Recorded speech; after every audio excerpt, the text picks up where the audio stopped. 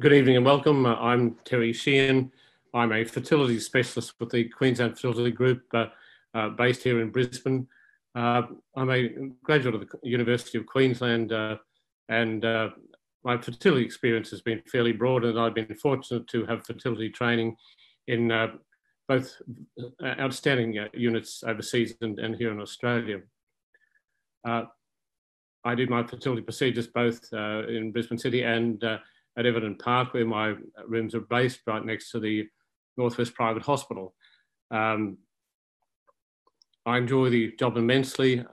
What I do like about the way we offer our fertility services is that not only can we achieve a pregnancy for patients, but we can also look after that pregnant women all the way through up to delivery. So it's nice to be able to see that whole pregnancy going from the early embryo all the way through to a baby in a cradle. So I'd like to have a chat about the things that are worthwhile knowing about fertility.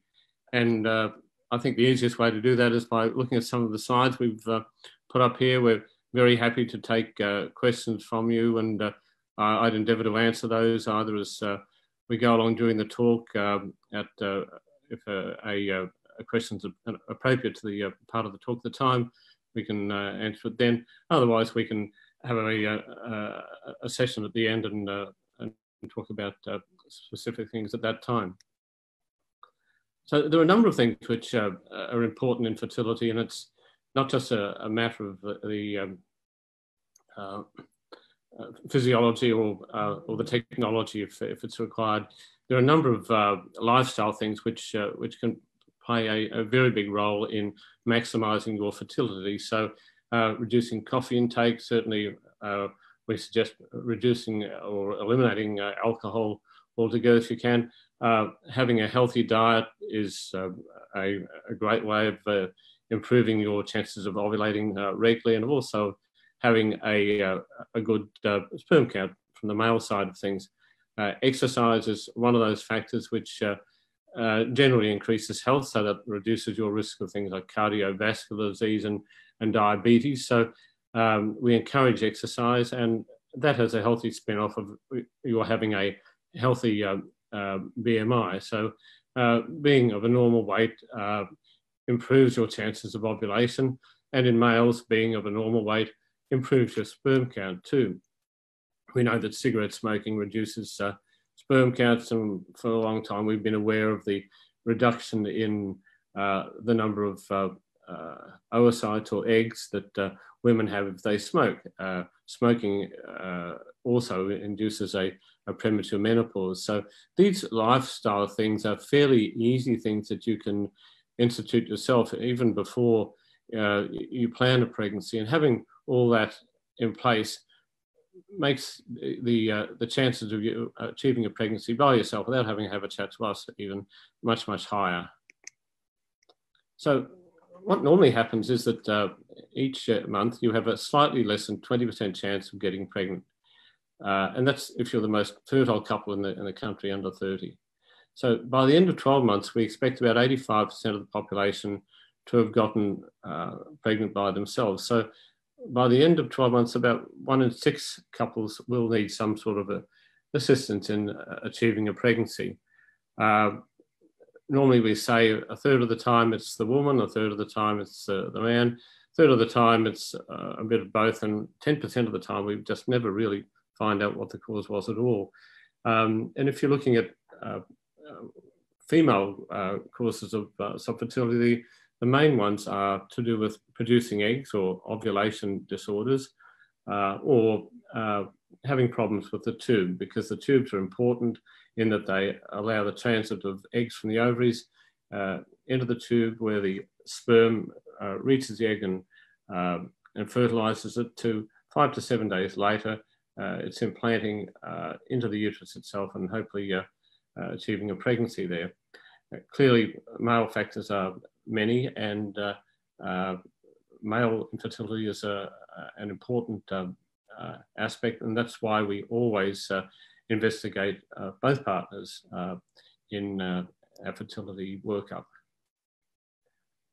So when we first see you, if your general practitioner has referred you along, it's normally because you've been trying for about 12 months, or if you're over 35, we'd advise you to come along after trying for 6 months.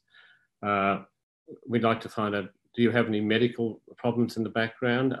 If you're taking certain medications, we need to modify or cease them before planning a pregnancy.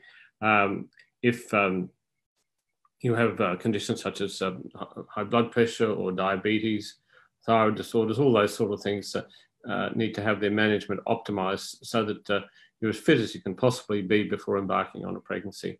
We need to know, have you had pregnancies before?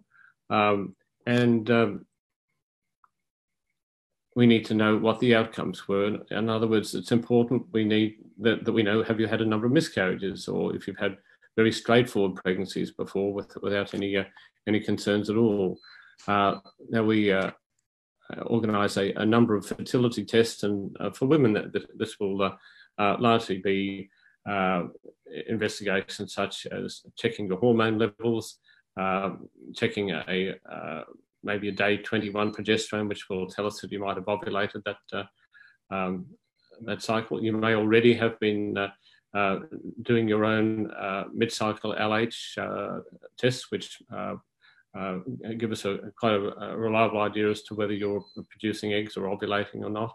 And a number of people use apps, which are in themselves good in that it gives you an idea of what your cycle's been like over the previous few months, so you may know when your most fertile period is. Unfortunately, apps don't translate into an improved chance of getting pregnant. But they do have their place in that they give us some valuable information.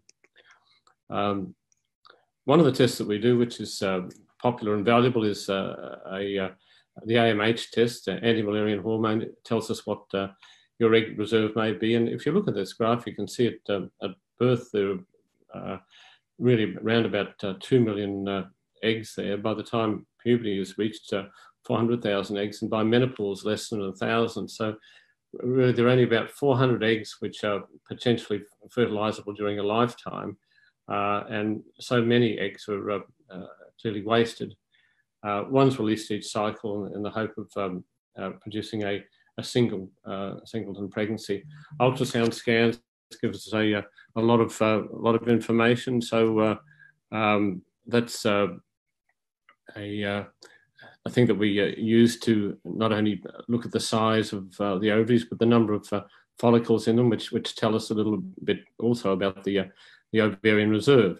An ultrasound can also be used to check out whether the tubes are open. So there's a technique called hycosis, which means putting some dichlexofoam up through the tubes to outline them and reassure us that the tubes are open, because as I was saying before, having open tubes is an important part of conceiving if you're planning to conceive normally.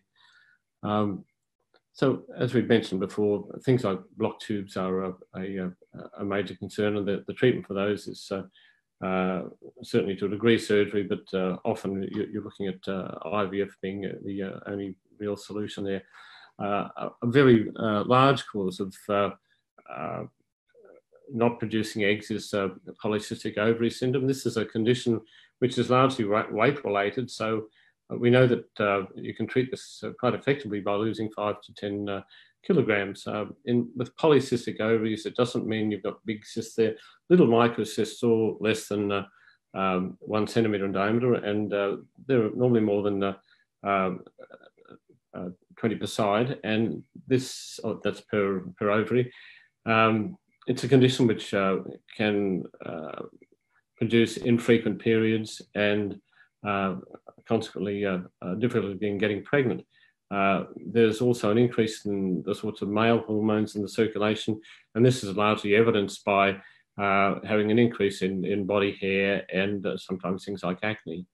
Now the treatment of that, as I was saying, weight loss and exercise are the first line treatments there, but there are a number of things that we can do, including medications, which are highly successful. Endometriosis is again a common condition which affects chances of pregnancy.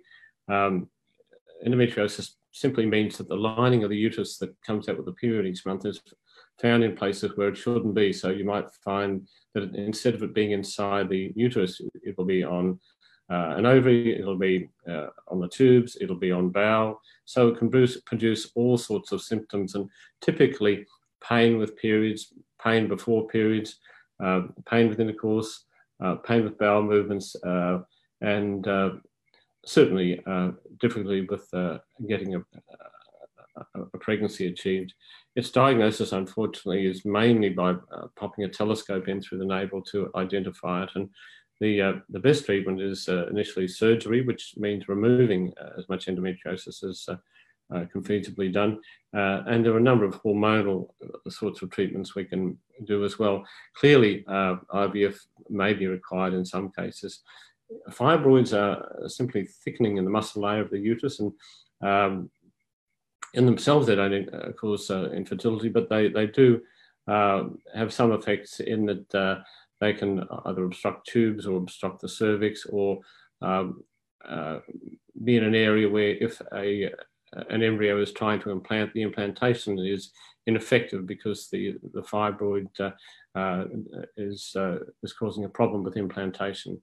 We mentioned failure of ovulation, which is something that we see in the polycystic ovary syndrome, but you can find that with a number of disorders, including disorders involving the glands such as the pituitary and hypothalamus, which control the ovaries. So, failure of ovulation is common in people who exercise excessively, and whom you'd be only too familiar with patients who are stressed, having their periods disappear for a time. So there are a number of things that we can do to overcome problems with ovulation. When we do a semen analysis, we note there's a big fluctuation in semen analyses. So we normally have 2 of those. There was a rather brave scientist who did his own semen analysis. I think it was every day for a whole year, which was able to give us a chart of the major fluctuations in semen analysis. So doing at least 2 of those is important. As far as male factor goes in infertility, we know that it's not just the number, but and the concentration, but things like sperm movement are important. So a sperm needs to be able to move. It's got a tail, so it can wiggle its way through the vagina, through the cervix and the cervical mucus, which might be hostile, up through the uterus itself and into the tube, where it usually meets the ovary and hopefully fertilizes it. There are normally quite a large number of abnormal sperm, and they can have 2 tails or 3 heads, or they can be all sorts of funny shapes.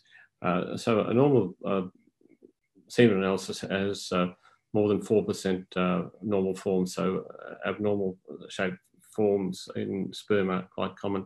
Anti-sperm antibodies can interfere with the effectiveness of sperm binding to the ovary, and there are some conditions which can be associated with things such as cystic fibrosis, where the tubes leading from the testes may be obstructed or absent.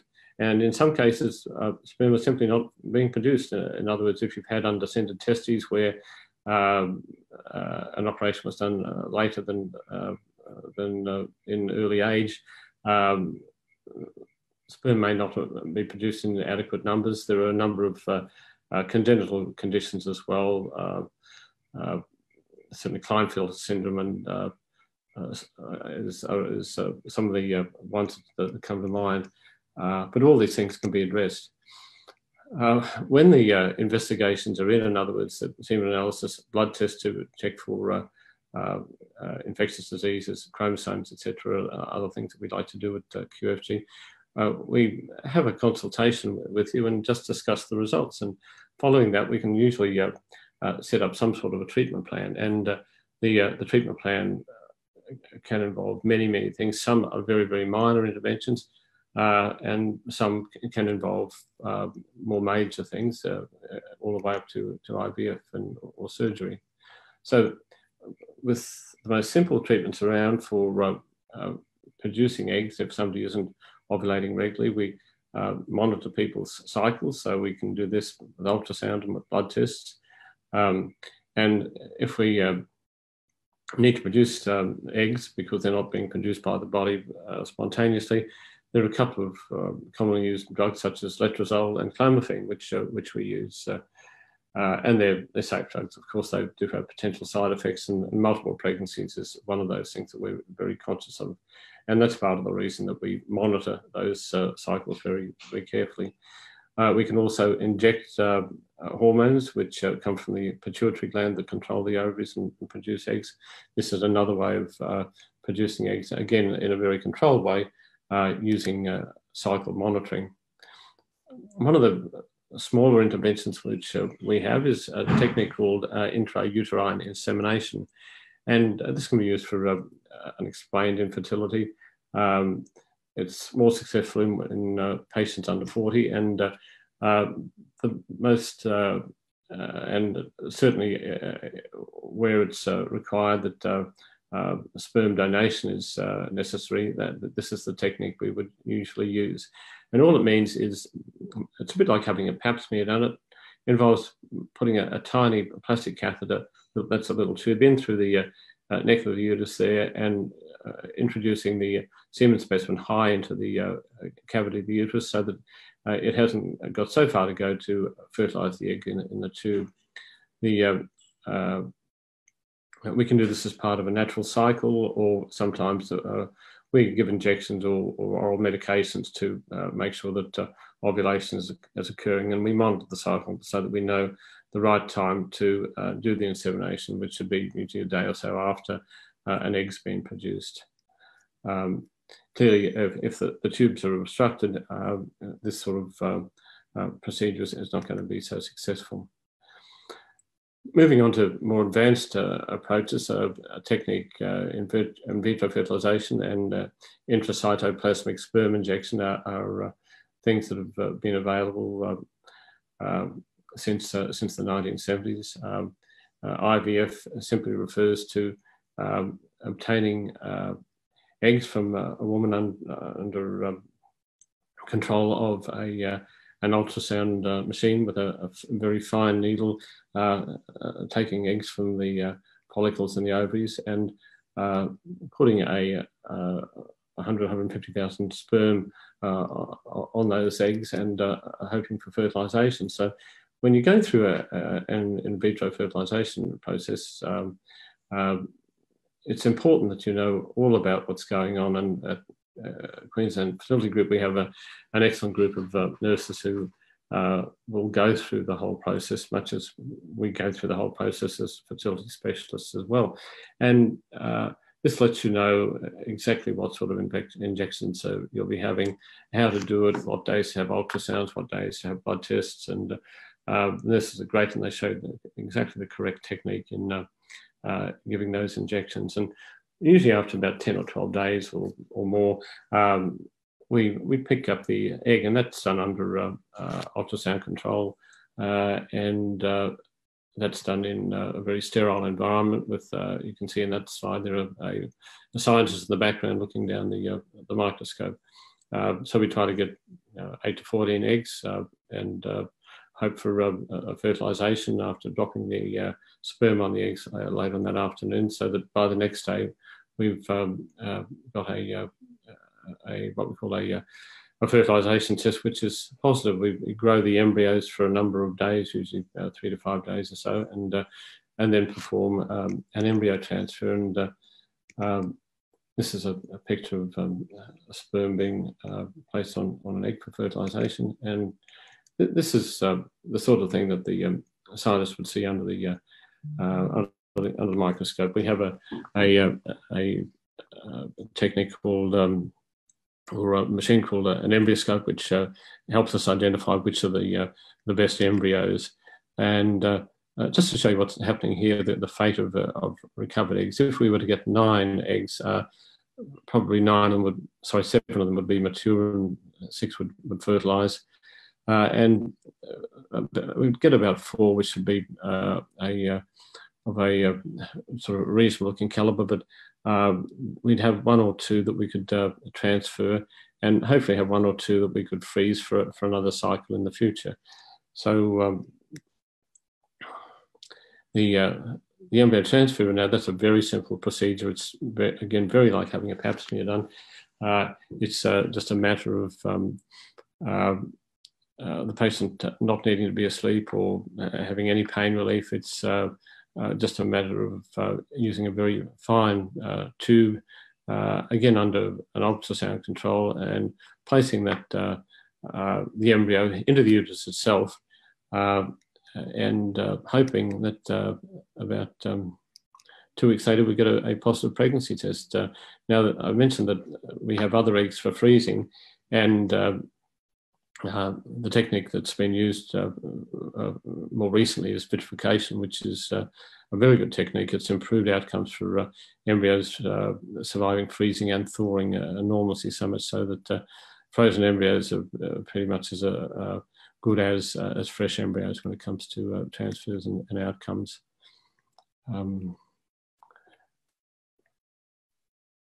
So there are a number of things which we aim to improve on, and which I think the world of fertility is trying to get to a better level, where our ability to select the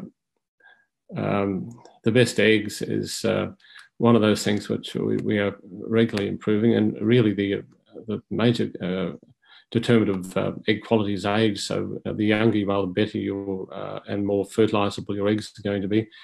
Selecting the best sperm is something that we have techniques to do, and selecting the best embryos is something where there seriously is a breakthrough with artificial intelligence, which the Queensland Fertility Group has been very much involved in. It's a technique called IDA, and it involves looking at the pictures of embryos and determining which of these is going to be the best one to put back. And overall, we're trying to put those things together and come up with your best chance of having a healthy baby. So I've got some questions here, and I've just been asked I've got polycystic ovaries and infrequent periods. I've been told there are a number of medications. I don't want to have clomiphene or, I don't want to have injections.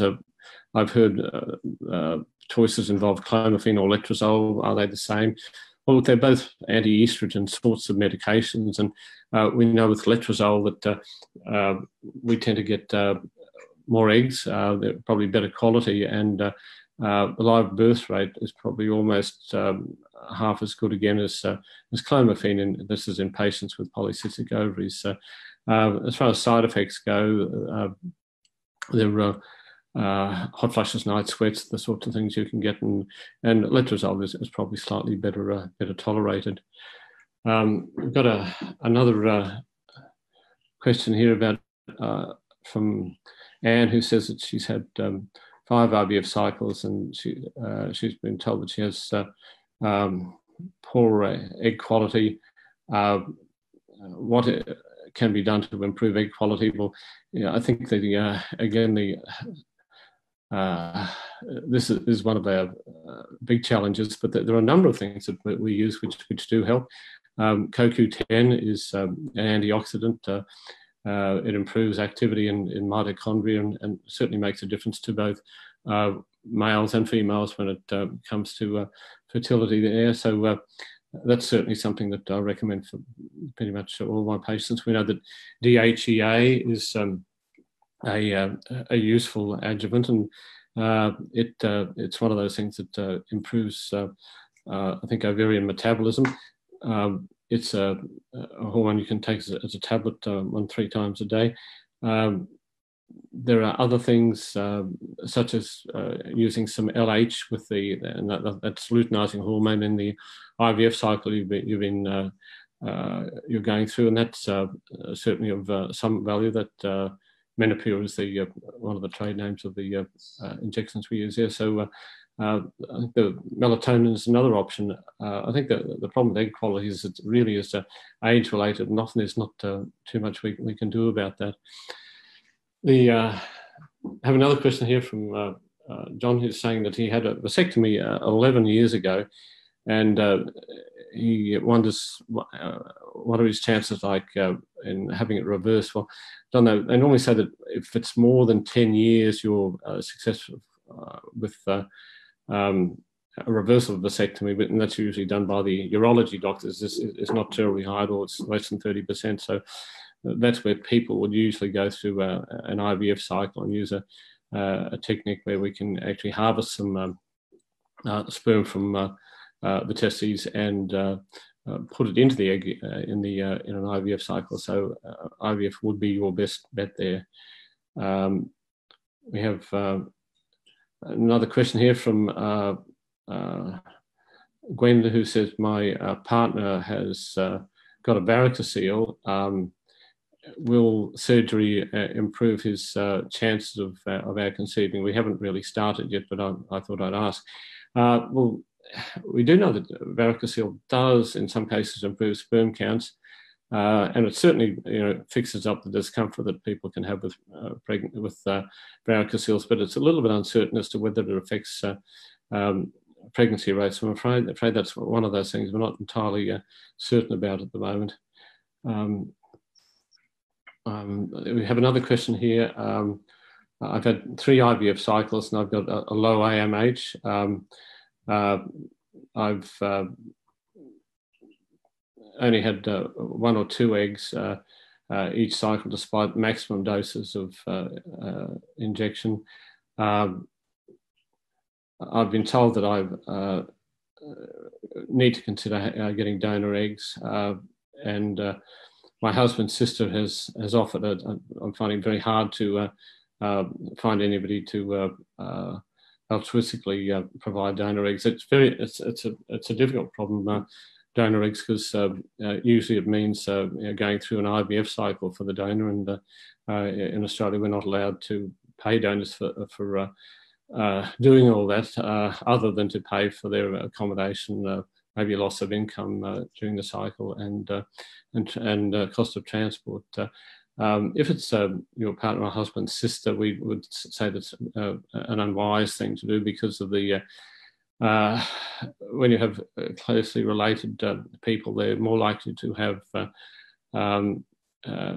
carry autosomal recessive disorders. So there's a higher chance of children having a major problem. So if you can find another donor somewhere, you would need to go that way. We'd advise very strongly against that option.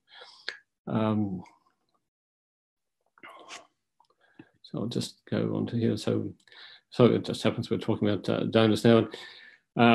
Donating sperm, eggs, embryos, or cases of surrogacy is, a very large topic, and certainly we have an active sperm donation program going in Australia. Again, you can't pay for sperm donors other than the cost of transport, etc. The donor eggs are difficult and usually organised by close relatives, or in some cases they can be arranged overseas. Donor embryos usually come from people who have embryos which they haven't used in previous IVF cycles, and surrogacy simply means that someone will carry the pregnancy for you, and this can occur in cases where a woman doesn't have a uterus due to a number of reasons, including hysterectomy, or where she has medical conditions which would make pregnancy unwise. Paid surrogacy, again, in Australia is not allowed.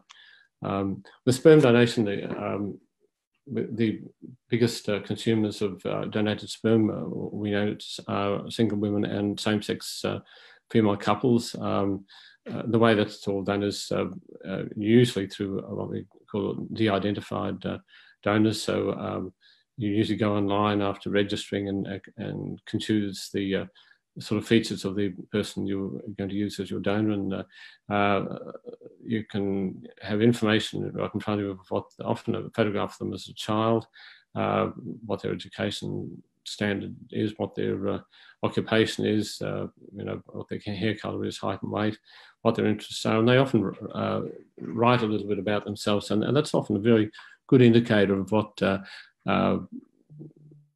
makes people choose one donor over another. So that's probably the safest way to go. The known donors, that's fine. The sperm should be quarantined for 6 months, in some cases 3 months, just to reduce the risk of infectious diseases. And with any known donors, one's always got to be careful as to how much they want to have with any children which might result from the donation. And all donors undergo very detailed screening for medical disorders and also for genetic things. With donation, we have the options of using techniques such as intrauterine insemination, which would have been called artificial insemination in the past, or IVF with ICSI. That's the technique I mentioned before. And egg sharing is an option for some same-sex couples. So another thing that we are very much aware of is people who are undergoing treatment for cancers. Radiotherapy and chemotherapy really do make a hole in people's fertility reserve, and the older you are, the more likely you are to have a near complete loss of ovarian function. So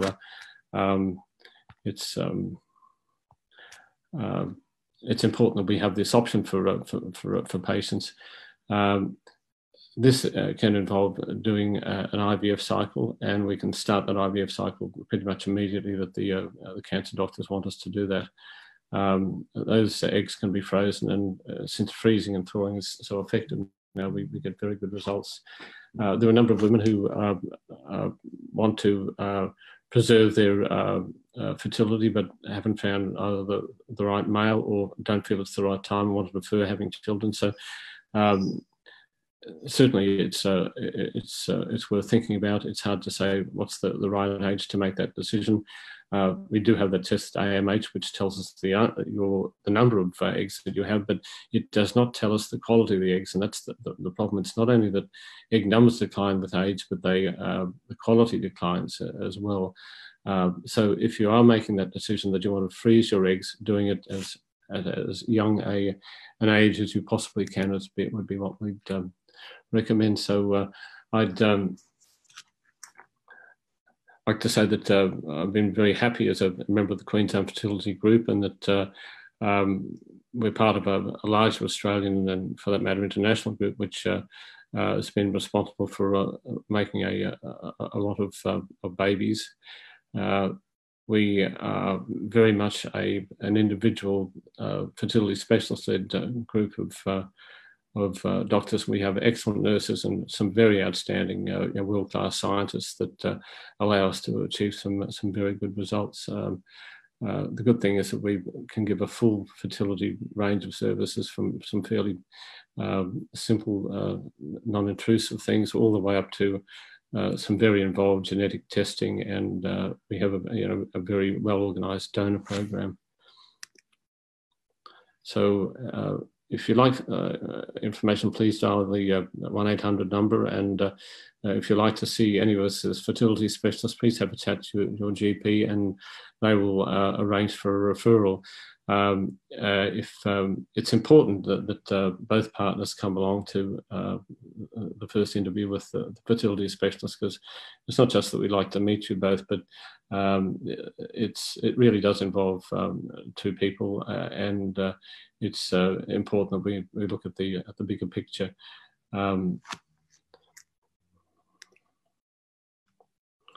So we'll try to see if there are any further questions from that have come through there.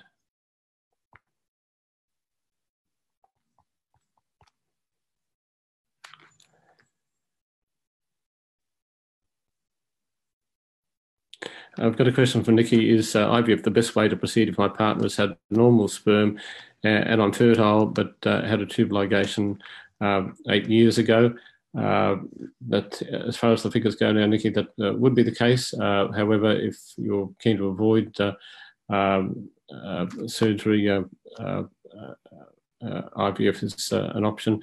But reversal of a tube ligation is an operation we can largely do through the telescope now, and it has good results.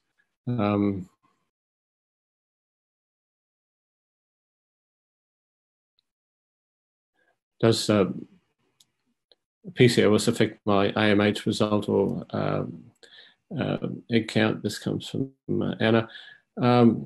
Yeah, your AMH is normally elevated with PCOS, and the egg count that we see with polycystic ovaries is usually quite high.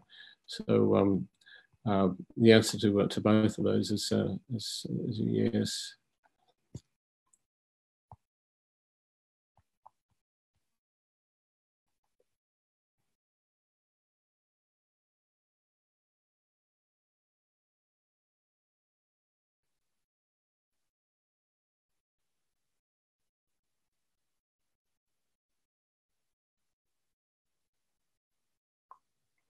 And I've got another question from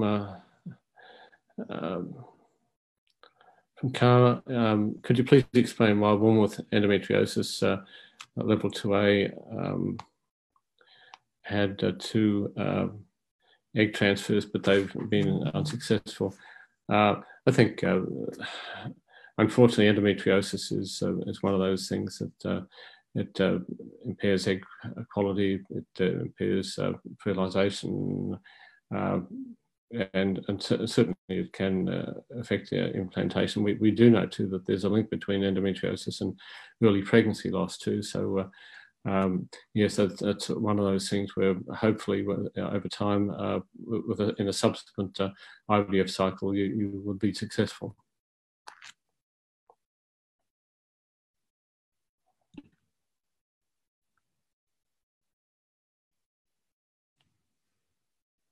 Well, thank you for watching, and I've enjoyed talking to you. All the best. As I was saying, please contact us at the Queensland Fertility Group or through the 1-800 number. My name's Terry Sheahan. My IVF practice is based at Everton Park at Flockton Street, next to the Northwest Private Hospital. And thank you for listening this evening.